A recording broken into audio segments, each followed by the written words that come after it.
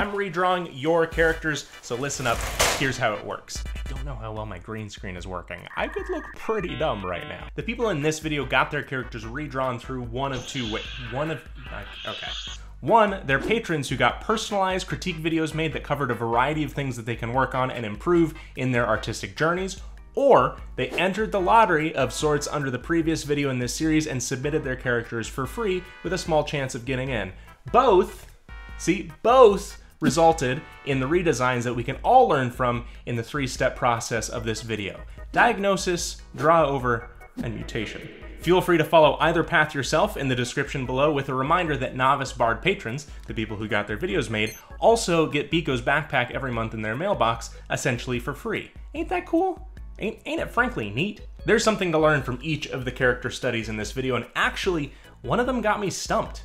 And that's not like a tree pun, like I struggled, you'll see what I mean. So let's start with Studio Gillian and their character, Mike. Now, for our purposes, it could be argued that this character is meant to be a superhero with a microphone theme, but I'm going to approach them as what I'm thinking is more likely, that they're a robot, and at least robotic. There's a lot to like about this character. We're greeted immediately with the vibes of an old-timey radio broadcaster. The microphone mesh on the top of the head reads as sort of like a high-top haircut. And the character is charming and endearing for sure. Now for our diagnosis though, let's take a look at a few artistic principles showcased by the character designs of automatons. Now automatons are robots that are anthropomorphized or resemble humanity, but are still strictly made of almost entirely solid, rigid metallic parts. Think of characters like Ben from Treasure Planet, the Iron Giant, and K2SO. What this means is that any motion or movement to our characters needs to be built into these rigid parts. We can't have a mouth that moves like a human mouth, or an arm or leg that flexes like organic tissue, because we need to be able to see, at least to a certain degree, the feasible mechanics of our character. That's what ends up making them believable. The conceit and appeal of these characters is that their human likeness or appearance is there despite being inorganic. For Studio Gillian and anyone else that might be learning to draw with constructed cylinders and 3D shapes, it's so important to practice drawing these things so that you can consistently replicate the shapes that they're made from in a variety of angles. Automatons are way more unforgiving than even organic characters are, because your audience needs to be able to see something that retains the same form no matter how they're oriented or posed. The principles of squash and stretch mostly don't apply anymore in these cases. For a character like Mike, anything rigid that's curved will need to stay curved at all times, and features like the eyes and eyebrows need to be given physical constraints that would be mechanically believable. A few other notes: the mic that's inside of the mouth, and the amount of colors and detail in the emblems and logo on the chest here could be reduced and simplified down to get rid of some of the visual noise. And then while the long microphone body portion here, going to the length of the knees,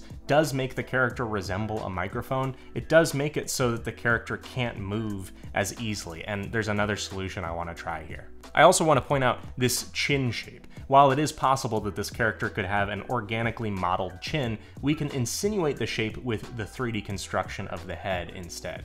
Finally, clean edges and sharp lines in the right places go a long way in making our automatons straddle that line between human and robot in an appealing way. So I'm compiling the notes that we made from step 1 and incorporating them into this character's design. Now, while the eyes and eyebrows aren't strictly mechanical, same as the original, it could still work. The mouth is also implied to be on a hinge of sorts. Now, sometimes using that cylinder line along the top mic can be a little plain, so I added some curvature that very subtly mimics a hairline for some variety. The IPN logo is simplified down to 2 clean elements, and finally, the legs are now planed down flat on the inside. So if we wanted to, we could take these legs and stick them together, and you'd have that cylinder shape between them that resembles a microphone. Alright, it's time to go a little off the rails with our mutation. What would this character look like if I were designing them? Honestly, I'm on enough of a kick from studying plausible automaton characters that my redesign might not be a 100% good faith take on the original character, and maybe a little does get lost in the translation. This is of course a non-canonical take, but I like the idea of embracing the strengths of mechanical design, giving the character display optic eyes, likely with LED lights showing a variety of expressions. These are seated inside of sockets, which makes exchanging a broken eye a bit more believable and gives it some more of that human dimension. The mouth mic is back, this time as a sort of goatee-like chin highlight on the outside of the mouth plate that moves up and down as the character talks. The body and limbs are just a bit more complex, and as character designers, adding those layers of perceivable functionality makes our characters a bit more believable. After all, our mechanics are largely hidden under skin. For a metal, rigid creature, we want to be able to see a bit more of that on the surface. Thanks again to Studio Gillian for submitting your character. Next up is Sal, a longtime patron that supportively comments on almost every video, which I sincerely appreciate. Their character is Maris, a bioluminescent tween crash-landed alien that's being raised by a small community of humans. I love that Sal is able to capture some of the unsure and curious elements you might expect from a human teen, let alone an alien in a new environment. So for step number 1, our diagnosis, Sal is looking for some help with making sure the character effectively reads as young as they're supposed to be, and any other things that we might be able to come up with. Sal provided a couple of different pieces of art for Maris that all vary in facial structure and body structure, likely from their time iterating on the character. Now, certain faces like this one easily capture that tween age range, and for other faces that read a bit older, all we'd really need to do is adapt some of those proportions that go along with a youthful face. So we push some of the features downwards to free up a bit more of the forehead. We make sure the head is still slightly larger than it would be proportionally for an adult, because they're still kind of growing. And we retain those leftover features of adolescence like larger eyes and some baby fat around the cheeks and jaw. An alien fish out of water that's unsure about the new world they're discovering is a pretty strong parallel to a young teenager overwhelmed by their new, rapidly changing life and circumstances. Now we can talk all day long about how to make them visually appear more like a human young person, but a lot of the best communication of who this character is will come from their body language. Disney's Tarzan is curious about the bizarre new people in his jungle. Deet is wide-eyed, awestruck, and innocent upon setting out into the larger world. If we parallel another aspect of human adolescence in body language, the character can be gawky, uncomfortable, and clumsy in their own skin, something that can easily be explained by a change in atmosphere or gravity from where the character is used to. So for our drawover, what do we actually change about the design? Well, this is where I got stumped. In fact, most of the characters in this video series take quite a lot of time to redesign, but Procreate says the estimated time that I spent on Maris here was over 13 hours. This was over the course of a couple of days, and if you're doing the math like I am, 7,000 views ain't really leveling out that free labor, so how about helping out the old watch time and engagement on this series? So why did it take so long? Well, this video isn't about me, but maybe you can relate to this feeling. There's been times where I thought it'd be fun to, say, go back to art from when I was 10 or 12 years old and instantly improve it, like that. Then, in the process of digging out an old sketchbook and finding the solution to improvement wasn't as cut and dry as I expected, I get a case of the old mental hiccups. I might even spiral, going like, am I even better than I was then? The answer is almost definitely yes, but a mix of underestimating a task and not having a clear objective tends to stretch a project out for me. Now, Sal has made art excellingly better than a 10-year-old here, so much so that at first, I wasn't sure what sort of value I could bring to this redesign. They did a really good job of creating a character that we could sort of call comic realistic. I went through one full redesign process, drawover and mutation, that I just wasn't happy with, until I finally figured out what my purpose with this specific character was, which was to make more dynamic and stylized shapes. That way, no matter what Sal took away from the exercise, there would be something there to pull on. So we're implementing those changes to the face that we mentioned to make Maris more adolescent. And in this version, her body language is a lot more unsure and hands are sort of pulled together. Not to say the character can only be more shy or scared or something, we just want this particular pose to infuse some of that body language. The colors also pull a bit closer toward a warm green tone, and maybe most importantly, we have a smaller torso overall, which cascades its proportional change through the rest of the character. For the clothing, I love the idea of bulkier layers that were draping and pulling downwards, and maybe even tattered in areas. Naturally, the more animalistic limbs, where there's essentially a very long segment past the ankles, helps sell that gangly teen proportion and posture. So for my mutation, I changed a few things and experimented with a different colorway, this time pulling toward a bioluminescent blue.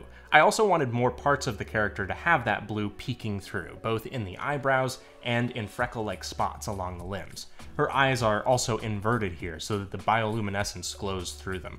I also experimented with bulkier forearms here just to make sure it's very clear that this character is alien. Ultimately, iteration helped here, and while there's no universe where I replaced the character, hopefully I had something meaningful enough to say with this take. Thanks, Sal. It's time again for an illustration break, really more of a rendering break. Adrian sent over both the line art of their cool badger character here as well as their attempt at rendering it. So let's take a look. So Adrian seems to be using a multiply layer here and cutting back into the character to carve out some light, which is a good process. However, we're stumbling into a mistake I used to make all the time as I was starting out with shading and painting, and that's to create a shadow on the edge of just about every shape of color. The thing is, light isn't really concerned about lines like this, and this sort of rim of shadow along something like the sleeve and vest isn't really what's happening in real life. It actually serves to flatten any dimension that we might be trying to add to our image. Now, thankfully, since Adrian sent over their flat image, I won't be going through the process of removing the lines, but seeing what we can do to treat this image with some more dimension. First, we can start with where we imagine our light source is coming from in this upper right-hand corner here, and starting with that multiply layer was the right choice. So we can cut light away from it a bit more generally, and we'll treat our character like a 3D object. Some things aren't being hit by as much light, some elements are casting more shadow on other elements. Next, we can add some softer, more general shadow that shows that the closer to our light source something is, the more intense the light is. And we don't need to go crazy with layers of light, but I've got an add layer that's turned way down in opacity here. And we're going to use that to start hitting some areas with more intense light.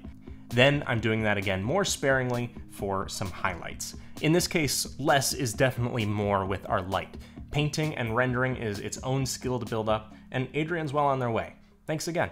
So I only put up the submission form for your characters a few weeks ago now, and a whole lot of people sent their stuff in. So thank you for the nearly endless content that would provide were time and money no longer constructs, and I will do my best to pick the best ones for the channel. Not saying the best, not saying yours isn't good if it isn't picked, it's just what makes for good and entertaining and educational content for the most people. First up is Maxis, who sent in their very cool character, Morgan.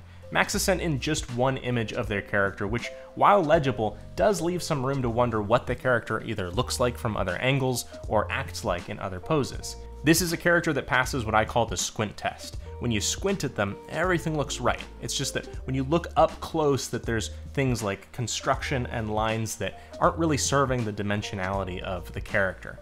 We also have a lot of shapes that are kind of stacked together. We have the legs overlapping one another, this fist is overlapping the body there, the hair is of course overlapping, and everything is straight on. So it'd be nice to pull some of those things apart so we get a clearer shape read in the silhouette.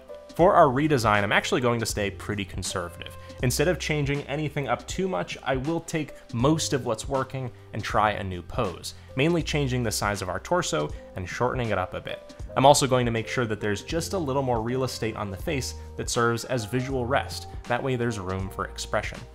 This character is really cool, and hopefully my version did them justice. Thanks again, Maxis. If you want your characters looked at, submit via the form below or guarantee feedback on your art via Patreon, where you'll also get Biko's backpack.